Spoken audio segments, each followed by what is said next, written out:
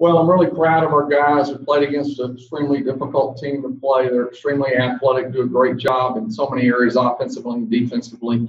I was proud of the guys because we did some great things by rebounding the ball and pushing the ball. But at the end, when things kind of got a little harried and we didn't make some shots that we needed to, and they were making free throws at the free throw line, chipping away at it, we were able to have enough in us to be able to hold on to the win. They made some great shots and did some great things. So I'm just real pleased with the effort of all the guys on the floor, the bench, and everywhere. I'll open it up for questions. John, you have a question? I always seem to. Question for Coach, actually. Two, if I can. As far as C.J. Jones, he came into this game with only 1 assist in each of his past 5 games, 7 tonight. I was curious how crucial he was to your success. And secondly, as the only team who's faced Gonzaga twice in non-conference play this year, and as somebody who's been around the block, can you give me an idea if they're just another great team or if they're one of the best teams you've ever seen in the sport? They're really, really good. They shoot the ball, they get up the ball up and down the floor, they do some amazing things, and you can be rocking along with them, and all of a sudden, boom, they hit the accelerator and they're gone. And Respert and Timmy, Larry's brother, wherever Larry is, Larry's brother, they just do a great job, and, they're very, very impressive. C.J. Jones did a great job. C.J. Jones had a great first game last year in the conference tournament before COVID shut us all down. He had 10 points and had about 4 or 5 assists in that game a year ago. He came out with the same result today in the first half. The second half, we went with some different rotations. Not that he's not important, but he understands what we need to do for this team to be successful. Next question is from Megan. You may unmute your line. Hey, Coach, Megan with KLAX. Congrats on the win. When you kind of reflect back on last year, y'all just beat Corpus Christi. Y'all were heading to play Sam Houston, and that's when everything kind of shut down. Knowing that we're a year later, things are a little lighter, how does this win feel?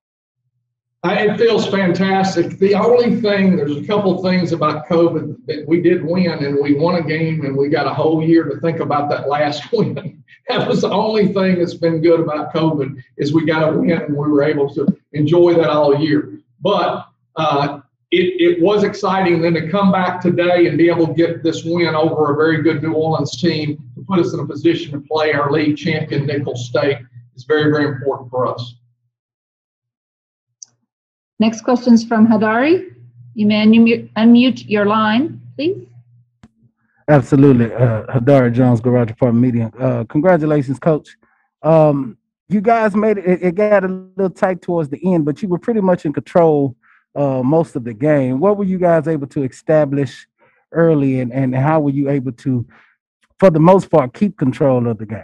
Well, I thought Trent Master did a really nice job of making some shots, but I thought Larry Owens did a great job along with Jamari, and Kendall Coleman did a nice job of rebounding the basketball. We got some easy, none of them were easy, but That's sorry, that's okay. Thank you, Larry. You're always getting me out of the ditch. But I thought that we did a nice job of getting the ball. Larry took his time, got in. I thought Jamari Gregg in the second half was able to get the ball to the bucket, make some good plays to get some easy buckets. Every time they made a run at us, we were able to answer with it there.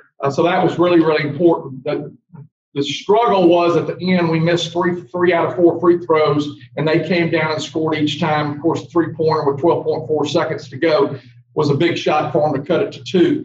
But I just felt like that we had good pace. I thought we did a good job for the most part of taking away their transition game because we rebounded and we got the ball in and we got back so much better than we've been doing. So I thought that was very, very important for us to be able to be successful in those areas to lead us to put us in a position to win the ball game. Next question is from Jamarcus. Jamarcus, you can unmute your line, please. Coach, Jamarcus Fitzpatrick with KLB in Alexandria. Could you talk with me about, how big Trenton came up in this game to be able to score 20 points, shooting 3 for 4 from beyond the arc? How big was that for you guys? Well, it's always important to be able to drop some shots in and make some shots because when that happens, it stretches the floor and it allows Larry or Jamari or Kendall or Dalen Williams, the other post guy, the opportunity to be able to get a little bit of space to be able to get the ball in position where we can score. And I think that makes a huge difference. And I guess kind of following up with that, Trenton, for you, how big is it when you're able to get hot and make shots like that to keep things rolling on the floor? I think it's important, just like Coach said, with the bigs. Bigs play a lot better when you get to the ball early, and when our guards are able to hate shots, not just me, but everybody else, it makes it easier for our bigs. So I think me getting hot and just anybody making shots early on in games will always benefit us in the long run. Another question from Megan. You may unmute your line. Hey, Larry. First off, I want to send my condolences to you and your family. I just want to know, how did it feel for you to come back into tonight's lineup and just play the way you did, 13.7 rebounds, 2 steals, and then grab this win?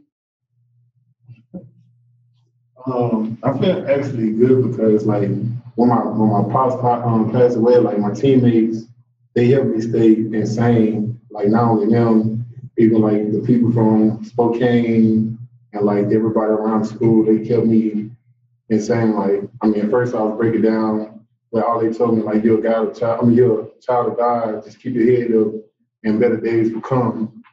I mean, like I said, I played this game tonight for my pops. I mean, he never watched me play a day in my life. All he just do is talk about, oh, I got a son that play ball. He play ball. Never watched me play in my life, but I mean, it was amazing. And you talk about Spokane. I mean, we know that was months ago, but you're still getting tweets from those guys, like, as of before the game even started. Yeah, my guys, man, they be looking out for me. I mean, I just show the same love they showed me. It's like all about love. Like, I ain't never had that in my life. Like, a lot of people out here in this world that I don't know show me so much love that I expect to get from where I'm from. But like I said, where I'm from, it's hard because everybody for their own. Nobody's trying to help the next person do this and do that. So, I mean, I really appreciate the love they gave me. Next question's again from Hadari. A question for Larry. Yes, Larry. You had a pretty good presence inside, and then you got into a little foul trouble. How were you able to refocus and get back in your rhythm and help close out the win tonight? I really had to clear my mind because at first, like, me and one of the players was going back and forth. Then, like, once me and him got to going, the whistle started blowing. So I was like, I got to just calm down and stay humble. And then once I got that fourth foul, I was like, dang, I ain't getting back in the game. And then coach was like, hey, stay ready. So I was just walking around, instead of cheering my team on, started defense chant. I mean, they kind of got me back going right there, just doing those little things off the court, staying positive and cheering my team on. Jamarcus? I'm sorry. One more for Trenton real quickly. Trenton, you shot pretty well tonight. What were you seeing out there on the court that you were able to get into your rhythm early and basically, keep your team calm and in rhythm? Because even when they made their little runs, you guys were able to spread your lead back out. So what were you seeing out there? I just knew that we had to come out fast. The last game we played them, we kind of got out slow, and then we started to pull away in the first half. But I think getting out to a fast start is always good. And on a personal level, last year I didn't do anything here when we played, so I was just trying to be aggressive and help my team the best way I can. But most of all, we got the win, so that's the most important thing. Jamarcus, go back to you. Larry, kind of going back to talking about the Gonzaga game, and I saw the clip where you borrowed and you've been using their center's signature, I guess, dance or whatever that he's been doing. Just kind of talk about that relationship that you built with him, and how basketball is beyond just the court and how you're able to build it up with people like that. Really, it was just like he did something in the game, and he was like, oh, no, I know what he did. It was like I was posted up, and before I was posted, he was like, why they not getting you the ball? I was like, just got to be humble. I mean, eventually they'll give me the ball. And then we were just talking like that, and I was just like, what's this little celebration you be doing? And then he was like, oh, the stash? And then I was like, yeah. I said, I'm going to take that from you. And I said, when I score on you, I'm going to do that same move back on you. And then the very next play, I got the M1 on, and I did it back to him. and it kind of build the relationship right there. I have time for one more question. Brandon, you've had your hand up. Do you still have a question? Yes, I do have a question for both players. Just about the mental aspect of, being able to get out to the big lead, but knowing that New Orleans kept chipping away, you guys kept finding ways to keep them from taking the lead for good.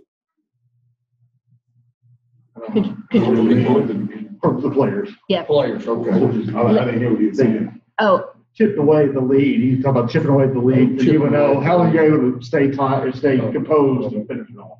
Oh, I mean, we just had to stay together as a team, basically. I mean, we was breaking down, but then, like, one of us had to step up, like, hey, we good. Like, I mean, I said it to them all the time, like, don't break down at this time, like, stay focused. We're gonna pull through. And then, like, once I got that foul, and one of my teammates was like, bro, you got that foul. It's this many seconds left. Take that foul. Ain't no wrong with fouling out. I was like, all right. And then, I talk to Trent all the time on the foul, like, bro, we gotta pull it. We gotta bring it home. I told Jamar, go out there and ball. I'm calling them to the coach, run X for Jamar. They run X for Jamar. Jamar can easily get to the basket. Because can nobody stop his quick first step. I mean, we just had to pull in. Somebody has to go be a leader. Can I answer that? I know he didn't ask, but it's important to follow up on what Larry said. At Southeastern, we came out and got ahead at Southeastern early in the year. We had one conference win at that time. We go to Southeastern. We're struggling. We got up. Southeastern comes back in the second half, and they take the lead. And when we came off, now think about this. We played 11 guarantee games, Gonzaga twice, a whole bunch of tough schools, Washington State, all these people. And we weren't supposed to win any of those games, and we didn't win any of those games. But Larry says to the team, we need to remember that we are good. And that is peers instead of coach. I could have said that all day long. But Larry's saying it, or Trenton's saying it, or one of the others, one of their teammates believing in one another, that really makes a lot of difference.